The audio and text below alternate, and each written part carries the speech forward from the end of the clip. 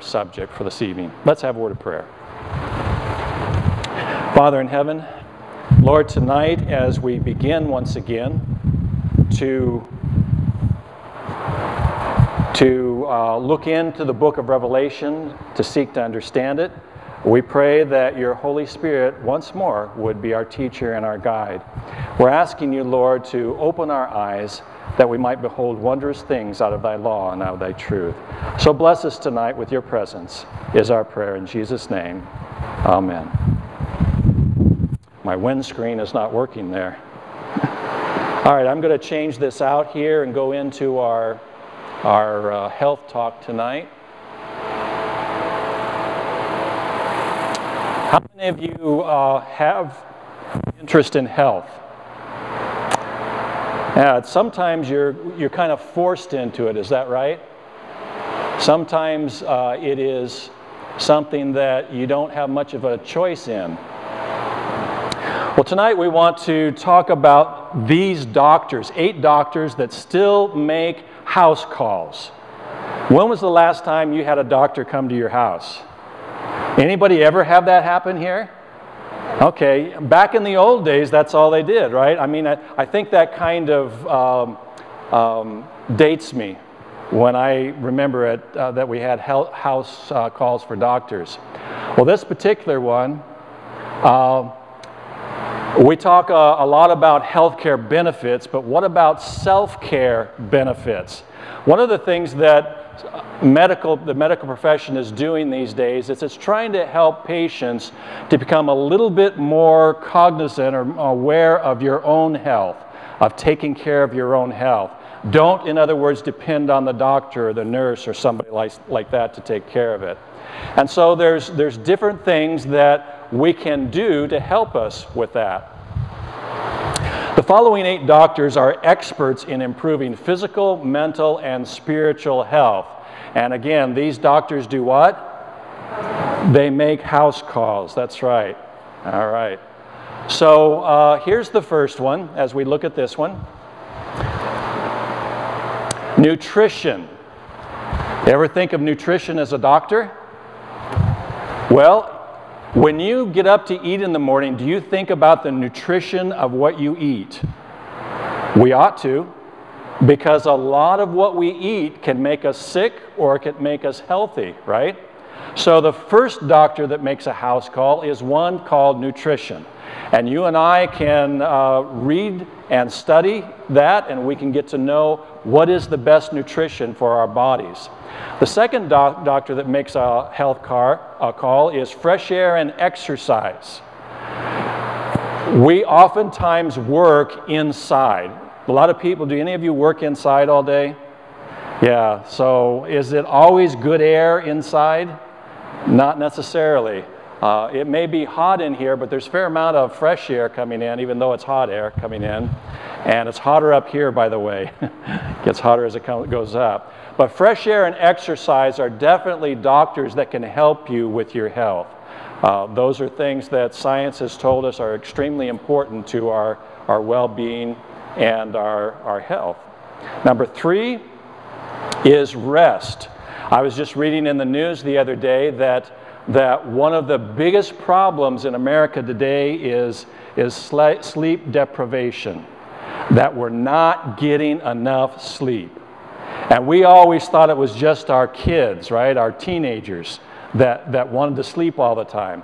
Well, as we become adults and we get into the busy rat race of earning a living and taking care of kids and maybe going to school or whatever, science is finding out that we're not getting enough rest. How many hours, by the way, should you probably get every night?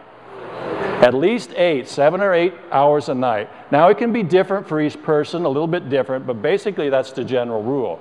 So that's the third doctor. Here's the fourth doctor. Attitude. What kind of attitude do you have? Do you know that your attitude can help you live longer? Did you realize that? Yeah. A merry heart does good like a medicine, the Bible says. And there's a reason why God had the prophet write that. Because if you're always down in the dumps, if you're always looking on the negative side, if the glass is half empty all the time, How are you going to feel inside? Kind of in the dumps, right? Depressed or whatever. And so an attitude can make a big difference. And those are things that we can make a choice about. You can make a choice about what your attitude is. All right, number 5. That is relationships. Our relationships can make a big difference in our health. They say that men live longer when they're married. Wives, did you know that? You're good for your husband, right? Yeah, you're good for your husband because they live longer, they have more contentment, and their health is better. Our relationships are very important. When you don't have good relationships, or maybe you're a loner or whatever, it can be very difficult on your health, the health of your body. All right, what is the 6th one here? Get that thing out there. Oh, okay, mental fitness. What is mental fitness? Well, you know, that seems like it's an awful lot like attitude, right? But your mental fitness has a tendency to do with what are you doing with this muscle up here between your ears? Do you realize, well, technically it's not really a muscle, right? But it's something that we need to use, right? If you don't use it, my granny used to say, what? You lose it. That's right. She was a good one to always say that. And so we need to be able to use this thing, and it will help us be mentally alert and mentally fit all the way through our lives. My mom is 86 years old right now. And she's done crossword puzzles all her life, and that seems to help keep her mentally active and aware of things. All right, let's look at number 7 here. Positive choices.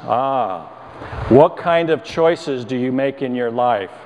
Are those choices good choices, or are they bad choices? We oftentimes, as parents, we talk to our kids about making sure that they make what kind of choices? Positive choices, choices that are going to benefit them, that are going to encourage a good outcome. It's just as true for us as adults to make positive choices as well. And then number 8, we have spiritual health. That's another factor that science has been studying, and I'm not sure how they can study it except that they just notice the results. And what they've done is they've studied people of faith, people that are religiously inclined, that have a tendency to go to church or are connected to a church or religion. And they found that they are happier, they are healthier typically. Now, it doesn't mean that simply because you join a church that you're going to be healthy, but there is a tendency when you belong to something like that, especially in a spiritual sense, that it promotes good health. So those are the 8 doctors that make house calls, and you can find that they can be a blessing to you throughout your life. Even though we live in a world of sin, sickness, and suffering, God has provided 8 natural doctors designed to improve physical, mental, and spiritual health. Simple things. You know, we've gotten into the habit these days, friends, of depending on complex things. How many of you have a complex thing that's on your hip or in your pocket? Right? A smartphone, whatever. Do you know how it works? Could you describe to me how it does what it does? Probably not. It might as well be magic, right? But it's very, very complex. And so we don't even know how it does what it does, but it does work. But we've got something here that are very simple doctors that can help us tremendously in our experience. 3 John verse 2 says, "Beloved, I pray that you may prosper in all things and be in health, just as your soul prospers." Okay, bless your heart. I have a saint says that if I want to take off my coat, you guys would be okay with that. I'm all right so far. We'll wait till it gets really hot, right? All right, well, let's go into the subject now. And as we do that, I'm going to put this slide up here to begin with, because I told you last night that we are going to provide online a site where you can go to YouTube and view these presentations each night. And so if you want to copy that down, that is the web address, YouTube address, where you can go and you can watch last night's video. So we'll have that for you periodically, and we'll probably try to get that out. In fact, if I could have one of you write that down for the registration table out there, so if you miss it here tonight, it'll be out at the registration table. You can get it again, okay? So right now there's only one video up there. It is the video from last night. The key to understanding the book of Revelation is there. Tonight's message will be there sometime tonight, early tomorrow morning, whatever. So if you have some friends that you'd like to share these with, by all means, pass that along. And if you want to review some things that we talked about, you can go there and take a look at that. If you have some friends that you wanted to be able to see this, or last night's or tonight's, but you don't have the internet or they don't have the internet, we do have DVDs that we can give you for that. So if you're needing a DVD that you'd like to share with somebody that would like to see that particular presentation last night, then let them know at the registration table, and we'll take your name down. All right, so let's go ahead and get into the Word of God tonight. Last night, we ended with this slide. And we saw last evening that the key to understanding the book of Revelation was what? The sanctuary, understanding the importance of the sanctuary. We'll take a brief look at that tonight again, but not so much because we're going to look at this particular word. Because in Revelation 21, verse 5, God says, or I should say the angel says to John and to you and I, he says, then he who sat on the throne, actually in this case it's God himself, says, behold, I make all things new. Right, for these words are what? They are true and they are faithful. And I posed the question to you last night or the comment I should say, that in this day and age, isn't it hard to find the truth anymore? Because it seems to be that everybody's manipulating the facts or what reality is, and whether it is a Democratic side of viewing things or a Republican side of viewing things, or whether it's a church side, whether it's a Buddhist side, whether it's a Christian, whether it's Muslim, everybody seems to be manipulating the facts today. And it's hard to know what is the truth. But here, the Bible, and specifically God, it says, is saying that the words that we saw last night, the words that we're reading in the Bible, are true and faithful. Now, here's the big question that we need to answer. If you're a skeptic like I was, big time, and I'm still a pretty good skeptic, I'm going to say to this verse right here, I'm just going to say, how do I know they're true? You ever do that? How do I know you're telling me the truth? Because anybody can say these words, can't they? Yeah. In fact, have you ever done that? Have you said, I swear on a stack of Bibles that I'm not lying? Well, does that mean that any other time you're lying? No, but we say that to emphasize the fact that we're really telling the truth now, right? Which has got a problem in itself. It almost implies that sometimes we're not telling the truth. But you know how we do. We have those cliches that we use. And so we try to make people think that we're really, really telling the truth by using those kind of statements. Well, we have a big problem with trust in the world today. In my experience in life, I had a big trust issue with people. How many of you would be willing to put that thing on top of your head and have that blindfolded guy cut off? And I'm pretty sure he continued to cut off slices. I don't know if they were having a picnic and that's the way they sliced their watermelon, but that would be really a lot of trust there, right? To be able to trust that that guy was going to hit that and not your head. And of course, how many of you know the story of William Tell? Remember the story of William Tell? He was, in order to gain his freedom, he was then to shoot this apple off the top of his son's head. And you think his son trusted him? Well, he didn't have much choice in the matter, but definitely he trusted him. But our problem today is we've got trust issues. You have trust issues. I have trust issues. The world does. There are lots of people that have told us lies, who have led us down, in some instances, a primrose path, and taken us or said things to us that were not true. And so when that's happened in your life, you come to the point of asking the questions, how do we get it back?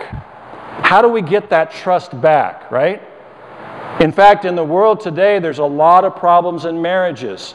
And many times the problems of marriages are because of a lack of trust. Trust has been broken. Am I right? And so then you go to a counselor. Well, the counselor tries to rebuild or to repair what's happened, but both those people, the husband and the wife, have to come back to what? And a willingness to trust one another again. And that can take some very difficult experiences. In fact, we think that trust is so important that we write it on our money, right? What does it say there? In God we trust. But it's sure nice to have that green stuff, right? So trust is a big issue here. And when we're talking about trusting the Bible, specifically what Revelation says, we've got to come to some understanding of how to vet this book, how to understand that it's valid, that it is in fact telling us the truth. Now, there's lots of books out there. We talked a little bit about that last night, but you can pick up the Complete Idiot's Guide to the Book of Revelation. You can pick up the Book of Revelation for Dummies, right? You can pick up lots of books that supposedly are going to tell you the facts about what Revelation is saying, what it's all about. Is that the best way to decide the truth about something? I have nothing against the author of the Idiot's Guide or the Dummies book there. I have nothing against them.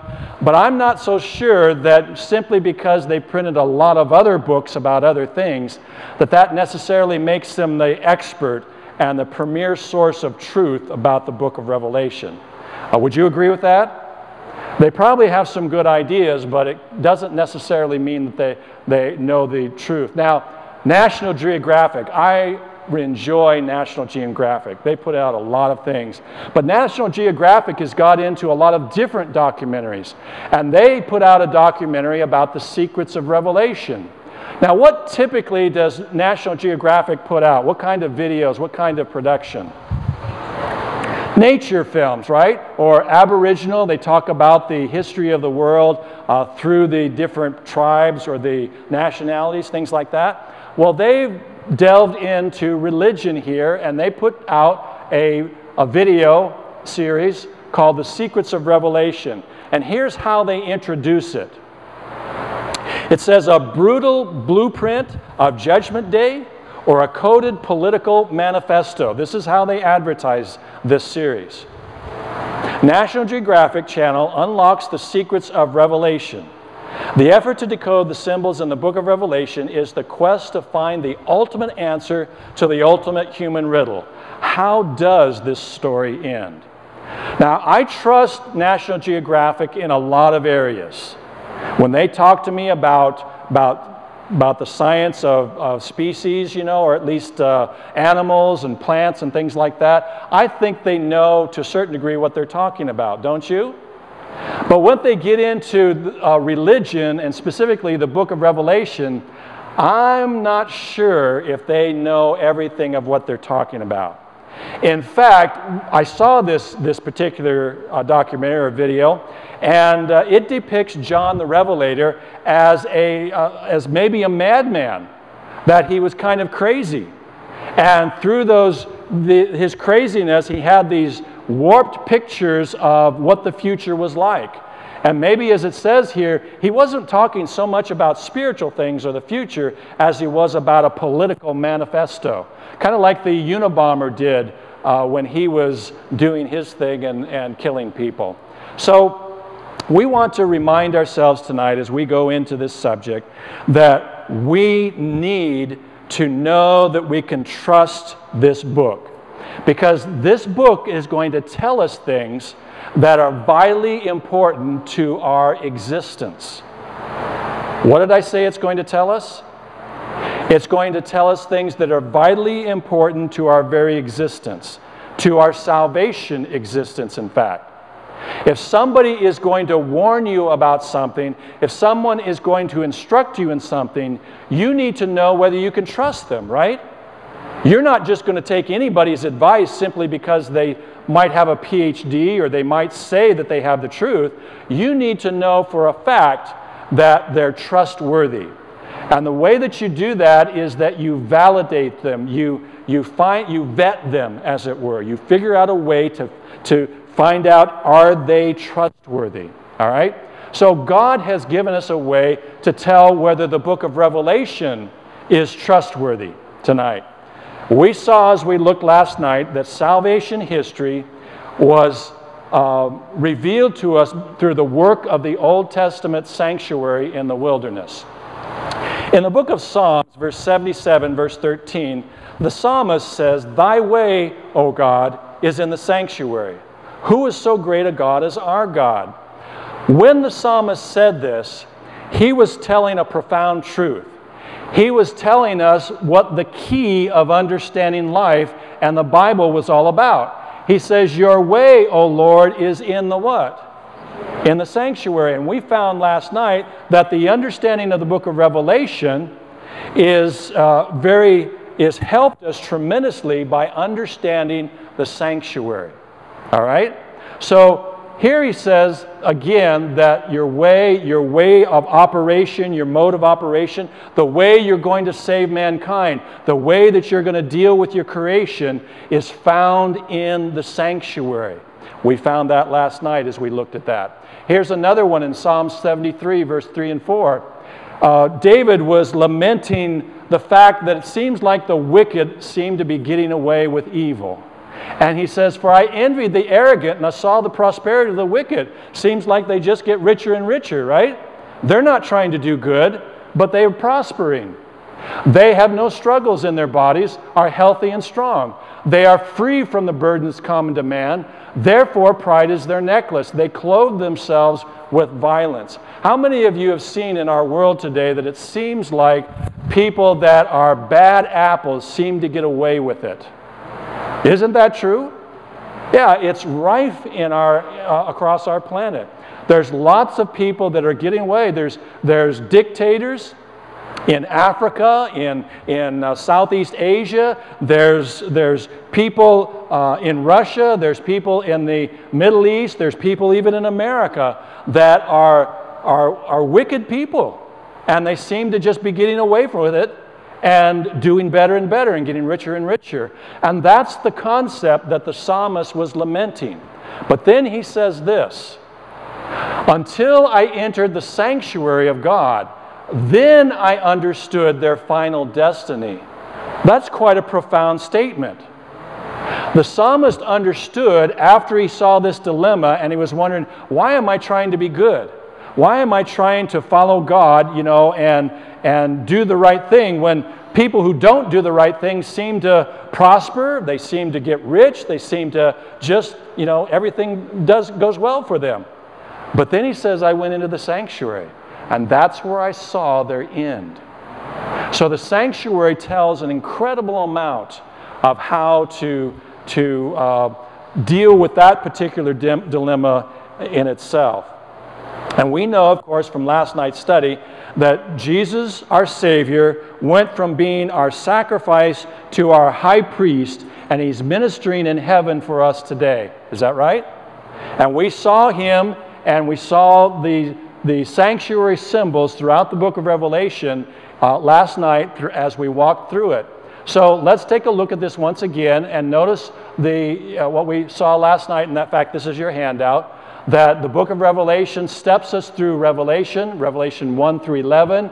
We see ourselves in the holy place, and then we come to the most holy place, and then Revelation 11, 19 through to the end of the book, 22, chapter 22, we see activities associated with the most holy place. And this is a salvation history of all mankind while we're down here on our planet.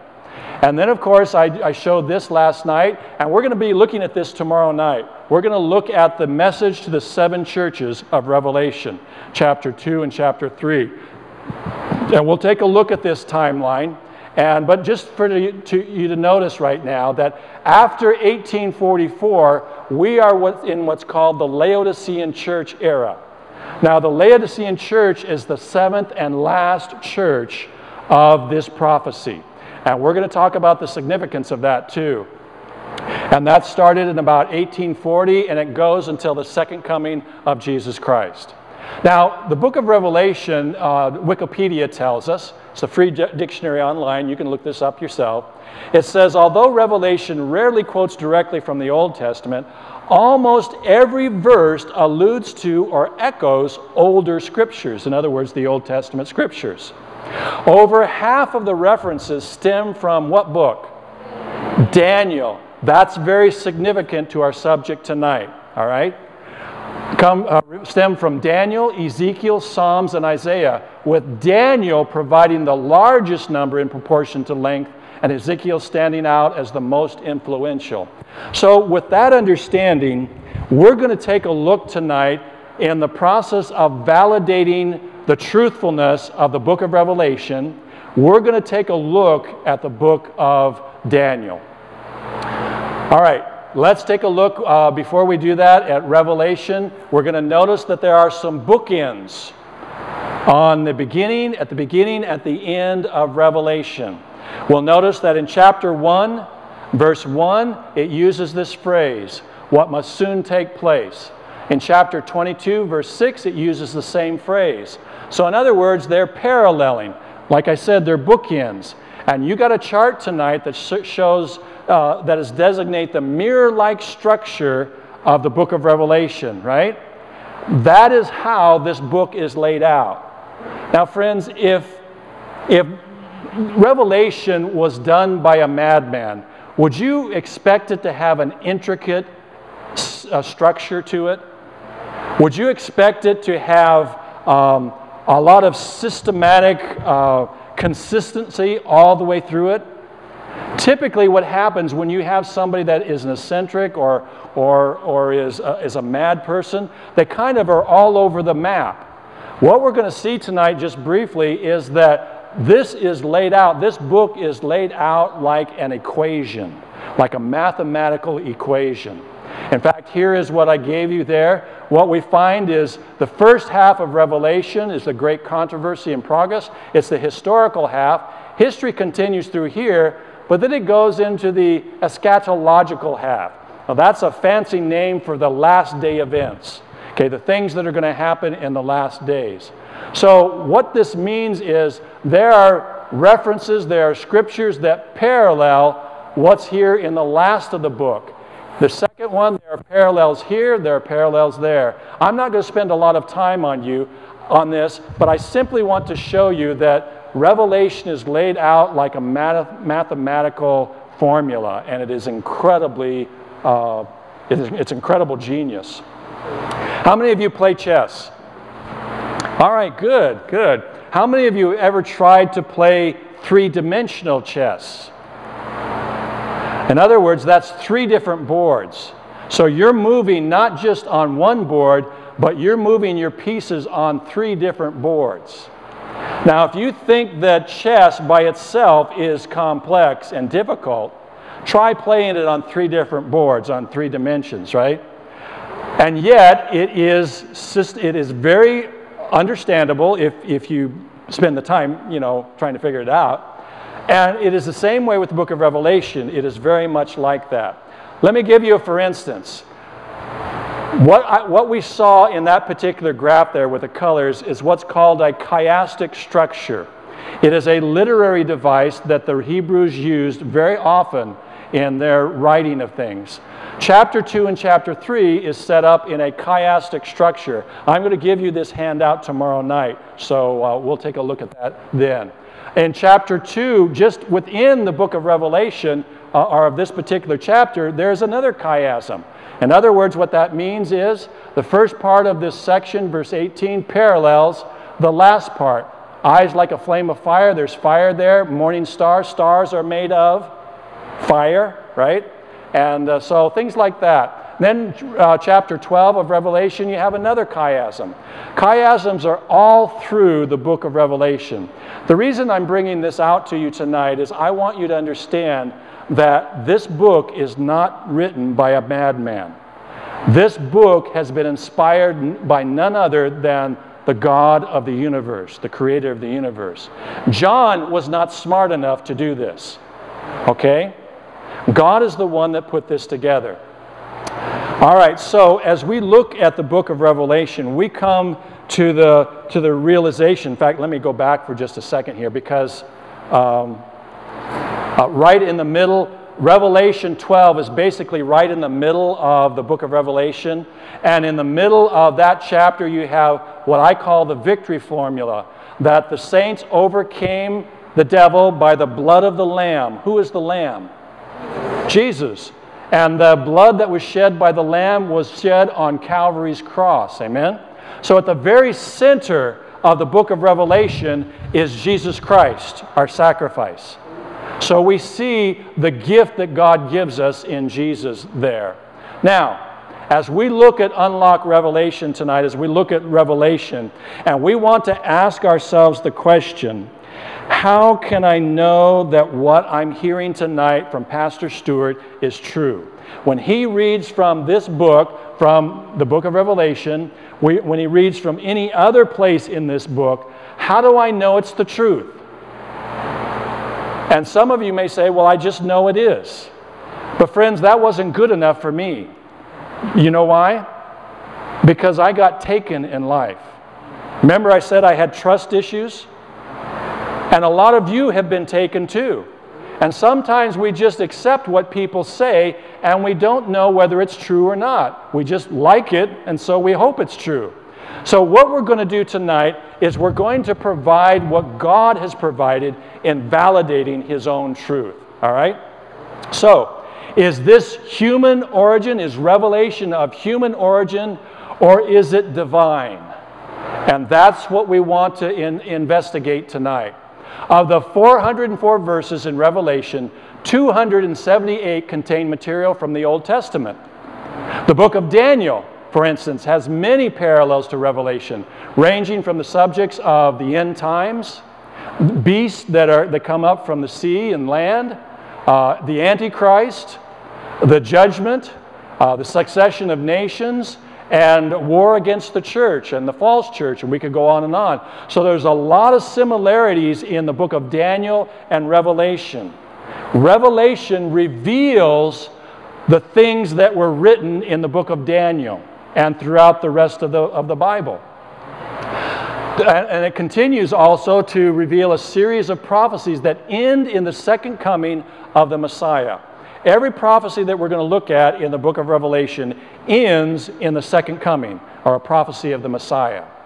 In fact, Jesus encourages us to understand the book of Daniel. He says in the book of Matthew, he says, therefore, when you see the abomination of desolation spoken of by Daniel the prophet standing in the holy place. By the way, where's the holy place? In the sanctuary. You see the references we keep coming across? Whoever reads, let him understand. So Jesus himself said we need to understand the book of Daniel. Now here is the reason why. When we look at Revelation chapter 10 in a future session, we'll notice an angel with an open book in his hand. And we're going to come to find out that that's the book of Daniel. All right? I'm not going to explain why I know that right now, but let's continue. Jesus said in John 13, verse 19, he says, now I tell you before it comes, that when it does come to pass, you may believe that what? I am He. If I got up here and I predicted tonight that one of you was going to give birth tomorrow morning, a woman, and it happened, would you be pretty amazed at my ability to predict that? Yeah, especially since nobody's pregnant here tonight. I don't think anybody's pregnant, right? If I got up here and I said, you know, let's say something a little bit less outlandish, that you were going to be in an accident at 8:45 tomorrow morning, and it happened, you'd think, wow, how did he know that? Wouldn't you? And you begin to think, well, he must have some kind of connection with God that he's able to figure that out. What Jesus is doing here is he's telling you, this is the way that you can validate me, that you can tell whether I'm telling the truth or not. He says, now I tell you before it happens, that when it comes to pass, you may believe that I am He, that I am the Messiah, that I am the Son of God. Okay? So what he's telling us is that God has given us prophecy to validate whether this book is telling the truth or not. Because the book of Revelation, as well as the rest of the Bible, is full of prophecy. Friends, when I was in the world, when I was out there searching, I looked into Buddhism, I looked into atheism, I looked into Eastern religions, all kinds of stuff. The Egyptian Book of the Dead, and not one of them talk about how to tell whether it's the truth or not. They just figure you're going to accept it because I say it's truth. Now, if I did that to you, would you automatically believe me? Well, you shouldn't, because you need a little bit of proof, right? The Bible, Christianity, is the only book, the only ism I know that says, I'm going to prove to you that I'm telling the truth. And he does that by giving us prophecy. Okay? All right, so Proverbs 22, verse 28 says, do not remove the ancient landmarks which your fathers have set. In other words, those landmarks, those prophecies, those things that are written are there for a reason. They are there to help us to be able to validate whether God is telling the truth or not. All right, I want you to turn in your Bibles, if you have your Bibles, to the book of Daniel, and we're going to look at Daniel chapter 2. I'm going to be keeping you a little bit late tonight, I can tell already, but Daniel chapter 2 is where we're going to begin. If you have a seminar Bible, that's page 1111. Page 1111. And we're going to take a look at an incredible prophecy in the book of Daniel. King Nebuchadnezzar is the king of Babylon, and he has had a dream. And we're not going to have time to read all through the dream tonight or the book, but I want you tonight to go home and read through chapter 2. All right? We're going to hit the high spots of it this evening. But in this dream, it begins by Nebuchadnezzar having conquered Israel and taken them into Babylonian captivity. And while he's there, he has Daniel, Meshach, Shadrach, and Abednego, who are all Hebrew captives that are there with him, and he's made them into wise men. And he has this dream one night that he can't remember. For the life of me, he cannot remember what the dream is. He says in verse 3, chapter 2, verse 3, and the king said to them, I've had a dream, and my spirit is anxious to know the dream. And so he calls all his wise men, all his counselors, and he says, tell me the dream. Now, you know why he called them? Because some of them claimed to be able to interpret dreams. That dreams were very special, and so they were supposed to give him the answer. Well, they couldn't figure it out. One of the reasons they couldn't figure it out is because he didn't remember it. Now, if you ask somebody to tell you what your dream was, and you haven't even told them first, what are the chances of you being able to interpret it or at least tell it? No, you're going to say, well, tell me what it was first, and then maybe I can help you with the interpretation, right? Well, that's what the wise men did, and the king said, you know, listen, it's off with your head if you can't tell me the dream. And they said to him, there is no man on earth that can tell what is the nature of gods. You know, only the gods know dreams. And so Nebuchadnezzar decides that he's going to kill them all. In fact, it says, in verse 12, for this reason the king was angry and very furious, and gave the command to destroy all the wise men of Babylon. Now you might ask the question, why was he so furious? Why did he want to kill all of them when just a few of them didn't know what it was? Well, the answer is found in two things. Number one, he's a despotic king. He has absolute power, and they had a tendency to lop off anybody's head that didn't do what they wanted them to do. So that's the first reality. The second thing is, in their religion, their pagan religion, he believed that God spoke to them through dreams. And he's wanting to know what God said. And so he calls for his counselors, he calls for his magicians, he calls for those that are supposed to have the answer, and they don't have the answer. And so he's furious. And so Daniel and his friends find out about this, and they decide to ask for time. And so they ask the king for permission to take it to the Lord, to go to prayer, and ask God to give them the answer, right? So what does it say there in verse 17 and 18? Then Daniel went to his house and made the decision known to Hananiah, Mishael, and Azariah's companions, that they might seek mercies from the God in heaven concerning the secret, so that Daniel and his companions might not perish with the rest of the wise men of Babylon. Verse 19 says, then the secret was revealed to Daniel in a night vision. So Daniel blessed the God of heaven. So Daniel gets the dream, not only the dream, but also the interpretation of the dream. All right? So, in this particular dream, let's drop down to verse 28. Daniel comes back to King Nebuchadnezzar now, and Nebuchadnezzar says, can you make known to me the dream? And he says, verse 28, there is a God in heaven who reveals secrets, and he has made known to King Nebuchadnezzar. Now, what's this next phrase? What will be in the latter days? In the Hebrew, the emphasis in the sentence structure is on the latter days. So whatever else this prophecy is about, the part about the end of it is the most important part. Okay? So that's what he wants to know, wants us to understand. So what will be in the latter days? So Daniel then begins to give an interpretation. God is about to reveal to us the march of history, in fact, the rise and fall of empires, but the emphasis that he places on this prophecy is not on the nations, but on the very end of the prophecy. We're going to take a look at what that end of the prophecy is in just a second. All right, verse 29. As for you, O king, thoughts came to your mind while on your bed about what would come to pass after this. And he who reveals secrets has made known to you what will be.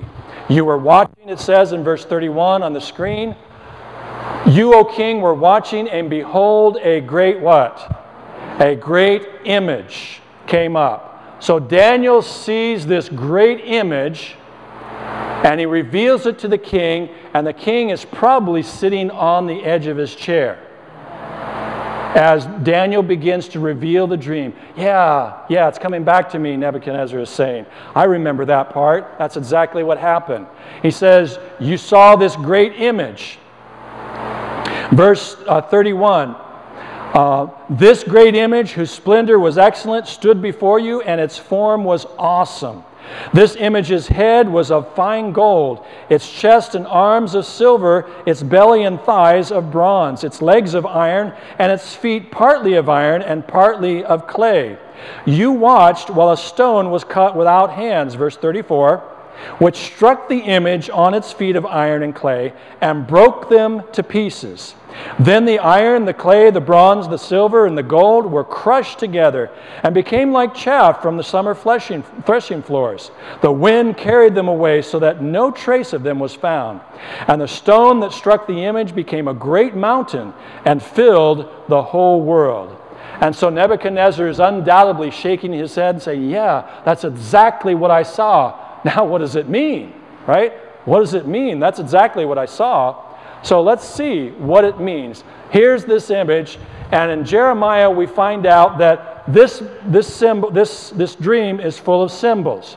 We know that it says that this stone that struck the image became a great what? A great mountain. In Jeremiah 51, verse 24 and 25, it says this, "And I, God, will repay Babylon and all the inhabitants of Chaldea for all the evil that they have done. Behold, I am against you, O destroying mountain, who destroys all the earth, says the Lord."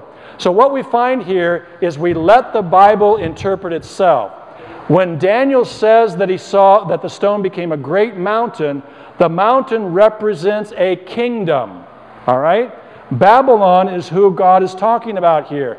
Babylon is likened to a mountain that was destroying all the earth. Okay? And so God was saying that I'm going to repay Babylon for its arrogance. And so a mountain can represent a kingdom or an empire here. Let's continue.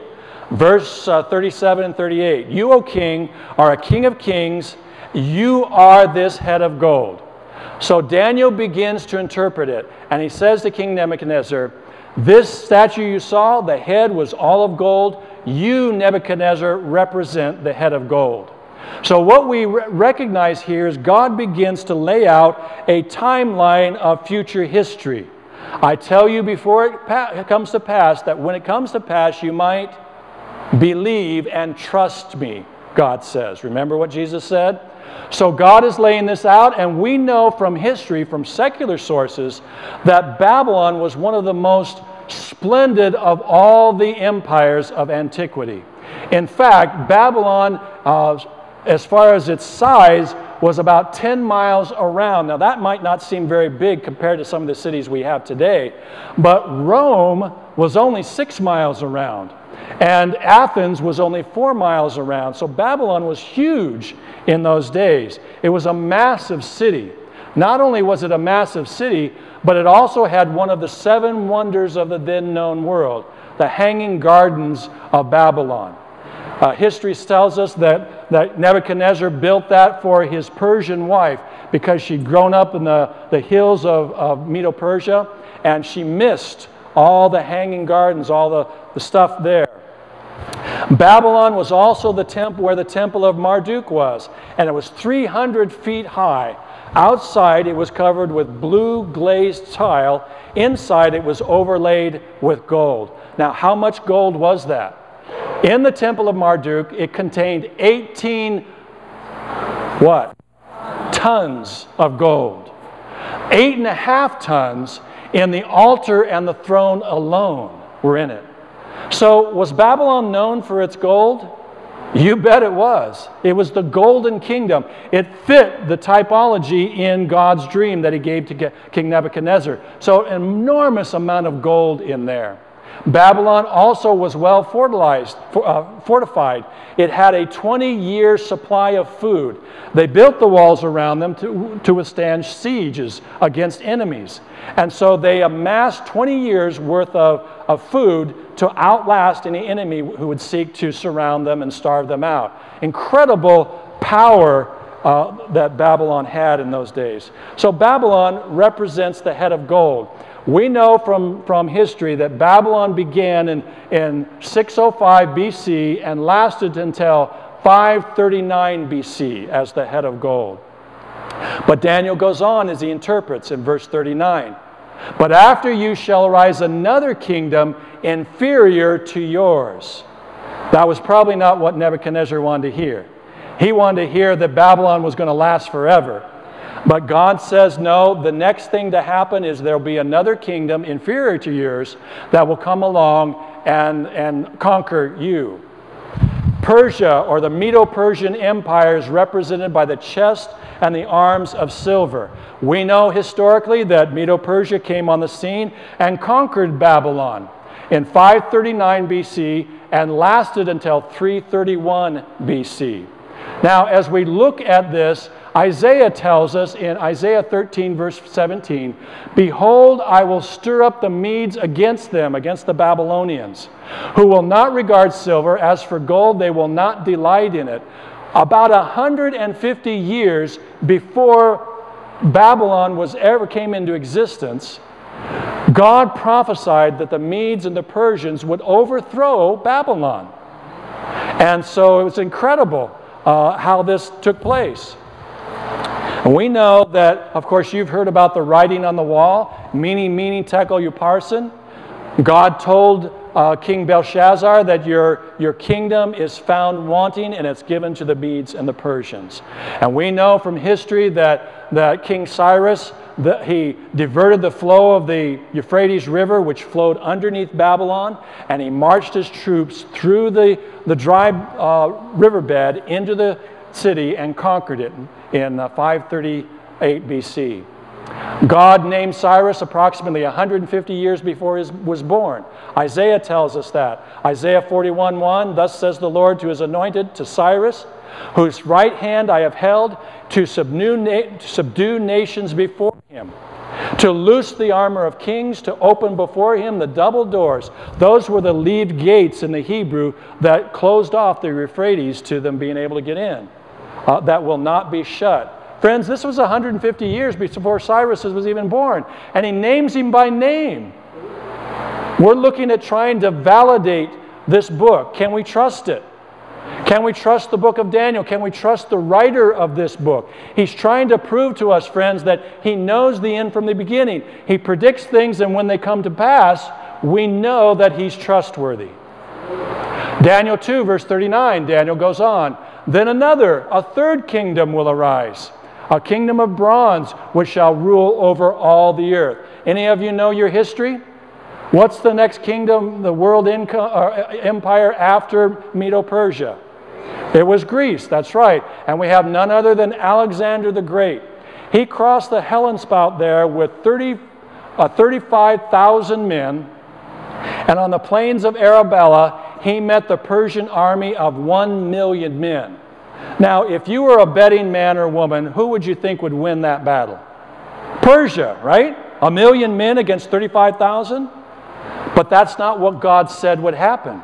God said that the bronze kingdom would overrule the silver kingdom. And so the Greek Empire just expanded from country to country. Greece took over the world in 331 BC and lasted until 168 BC. It was the thighs of bronze. And then verse 20 of chapter 2, finally, Daniel says there will be a fourth kingdom, strong as iron. Anybody know what the next kingdom to rule the world was? It was Rome. That's right, the iron monarchy of Rome, the legs of iron, from 168 BC to AD 436 AD. We know that Rome systematically conquered the Mediterranean world, going from place to place in North Africa and the Middle East, up into the nations or the area of Europe. In the decline and fall of the Roman Empire, Edwin Gibbons, who was not a Christian, by the way, said the images of gold, silver, or brass that might serve to represent the nations and their kings were successively broken by the iron monarchy of Rome. Even Gibbons understood that there was a prophecy that was an amazing one that laid out the transpiring of human history systematically and incredibly accurately. Daniel continues in verse 41. Just as you saw that the feet and the toes were partly of baked clay and partly of iron, so this will be a divided kingdom. Now, friends, there are people that say that Daniel 2 was written after the fact. But if it was, even the most critical of them put it before Christ was born. All right? So the natural thing for a false prophet to do would be say, after these legs of iron, here will come another kingdom that will last, right? That will take over Rome. But they don't do that. They say it'll be divided. By the way, how many toes are on that image? There are 10. Okay, so that's important. So as we look at the demise of the Roman Empire, we find that it was not conquered by one empire. In fact, as the Huns began to move across into the Russian steppes, they began to push these Germanic tribes, the Lombards, the Burgundians, the Ostrogoths, Visigoths, into the Roman Empire. And it was these pagan tribes that began to take apart the Roman Empire as it went downhill and as it got weaker. And they became the nations of Europe. For instance, the Franks became the French. The Anglos became the English, right? The Heruli became the Italians. And on, the Vandals down here were annihilated. And so those became the nations of Europe. And they took apart the Roman Empire. It became a group of quarreling nation states during that time. Daniel continues in verse 43, and he says, these nations, these 10 chose that are weak and strong, that are kind of together but not together, they will mingle with the seed of men, but they will not adhere to one another, just as iron does not mix with clay. Now there's a phrase there that's pretty important. It says they will mingle with the seed of men. The seed of men is a euphemism in the Hebrew for sexual relationships. Okay? It means they'll intermarry. Now this is an incredible detail that God gives in this prophecy. If you go to the Frederiksborg Castle in Denmark, you will see an incredible mural on the wall that shows the family tree of Europe. And on that family tree, you will find that Europe is interrelated. Every country in Europe is interrelated with each other. Why? Because what kings and queens would do is they would intermarry with another country to either make peace or possibly to get more power so they could try to unite the European continent. And so they did that through the centuries, from the time of the fall of the Roman Empire all the way down through the monarchies into the 20th century. It's an incredible piece of detail that God puts in there that only He could have known. And so they're all interrelated, and that's why He says they will mingle with the seed of men, but they will not, what? Adhere to one another. Is Europe still fighting against each other? Are they united? No, they haven't been, in spite of the fact that through history, since the time of the Roman Empire, there have been people that have been trying to unite them. In fact, Charlemagne was one of the first ones in 800 AD, tried to unite all over Europe again, bring back the glory of the Roman Empire. He failed. Then there was Charles V, who ruled over what was called the Holy Roman Empire. It wasn't an empire, and it wasn't very holy either. But he failed as well. And then, of course, there was Napoleon. Napoleon in the 1900s, he said there will be one Europe, one currency, one language, one government over all of Europe. Was Napoleon able to bring that about? No, he wasn't. In fact, at Waterloo, this is what he said: God Almighty is too much for me. Somebody shared with him the prophecy of Daniel 2, where it said that they will not cleave to one another, they'll not unite, and in fact, it came true. Even though, if anybody could have done it, Napoleon could have done it. And then, of course, there was Kaiser Wilhelm. And then we know, of course, of Adolf Hitler. Adolf Hitler, mirroring what Napoleon said, he wanted there to be one people, one empire, and one leader. That was Adolf Hitler's goal. Did he succeed? He almost did. He tried pretty hard, and if anybody could have done it, he could have. But what did God say? They shall not cleave to one another. There never will be a one world empire as there were with Babylon, Medo-Persia, Greece, and Rome. It says they will mingle with the seeds of men, but they will not adhere to one another. So we live now in the time of divided Europe, from 476 AD to the present time. Friends, that's where we're at in world history. In fact, take a look at this again. The statue, the dream that Nebuchadnezzar got, Babylon, the head of gold, came and went. Persia, chest and arms of silver, came and went. Greece, the thighs of bronze, came and went. Rome, legs of iron, came and went. Divided Europe, feet of iron and clay. It's still here, right? That's almost the end of the prophecy. So let's take a look at this on a time chart here, a timeline. Starting here, down here at the start of Babylon, God predicted that Babylon would come into existence back in the book of Isaiah. Did Babylon come into existence that God had prophesied? How accurate was he? 100% accuracy, right? I want you to watch this, and I want you to think about this, friends, because we are validating the trustworthiness of this book. Revelation is full of the symbols of the book of Daniel, all right? So Daniel's prophecies ought to help us validate the book of Revelation, which we're going to be studying from here on out. All right, God said that Medo-Persia would follow Babylon in 539 BC. How accurate was God's prediction? 100%. So he's got a pretty good track record so far, right? What's the next empire to come along? The Grecian Empire with Alexander the Great. How accurate was God's prediction? 100%. This guy is really good, this God, right? He's predicting 100% accuracy up to this point. The next one to come along was the Roman Empire. How accurate was that prediction? 100%. Friends, Daniel gave this prophecy back in about 605 BC. How did he know all this stuff was going to happen? God told him, right? And God knew the history. He knew the end from the beginning. And so then we know that after Rome came a divided Rome, or a divided Europe. How accurate was God in that prediction, friends? 100% accuracy. Now, friends, look at this very carefully. We're talking about finding out if God is trustworthy. We know that there are people in this world that are not trustworthy. You may know some. I can name some. All right? Bernie Madoff took a lot of people's money, right? There's a lot of people that we could name. But God is saying, I am trustworthy, and I've given you prophecy to prove it. So he's 100% accurate here. So let's take a look at this again.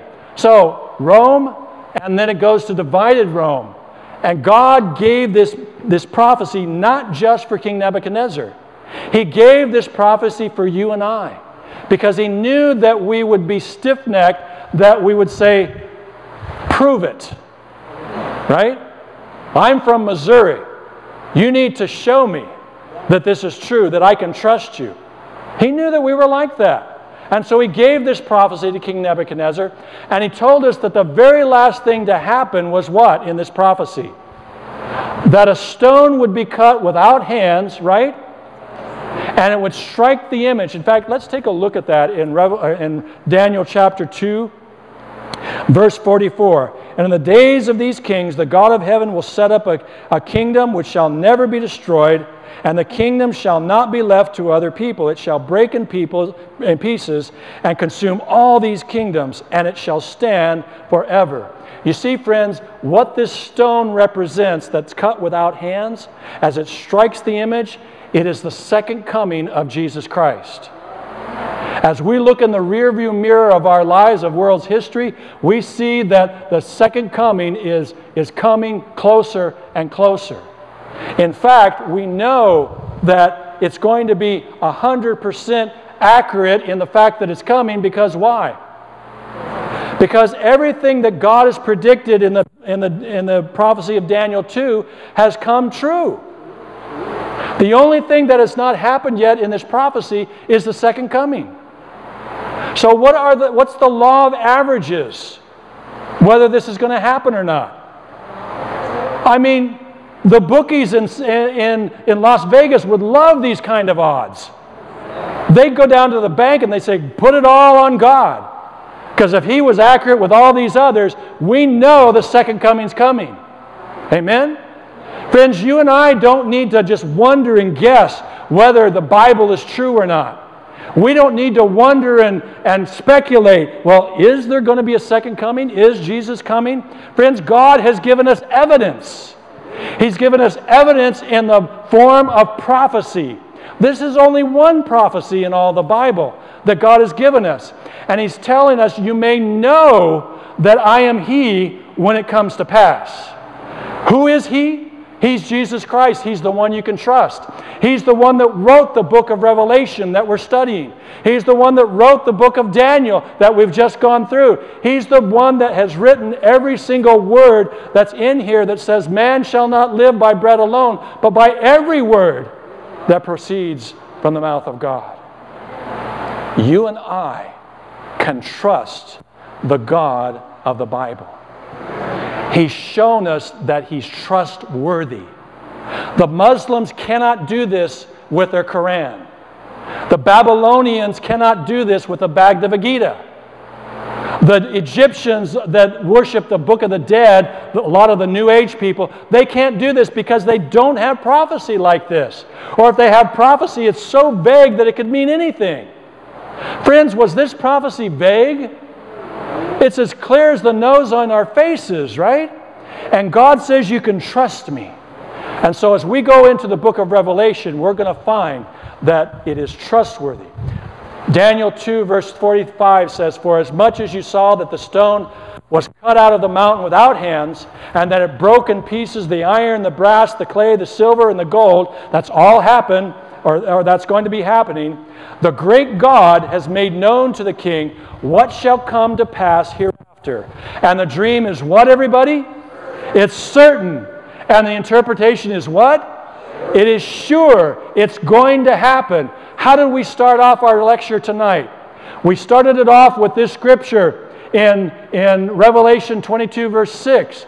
And he said to me, these sayings are faithful and true. In Revelation, it claims that they're faithful and true, that you can trust Him. And the book of Daniel, the God of Daniel says, it's faithful and true, you can trust me.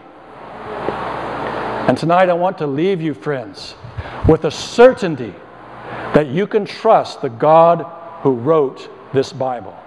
You can trust the God who wrote these prophecies, who knows the end from the beginning. And Jesus Christ is the center of this prophecy. Jesus Christ is the center of Revelation. And you and I can know beyond the shadow of a doubt that when He speaks in this word, in this book, that He's trustworthy. How many of you want to trust the Lord tonight to show you the truth? Father in heaven, you see the hands tonight of everybody.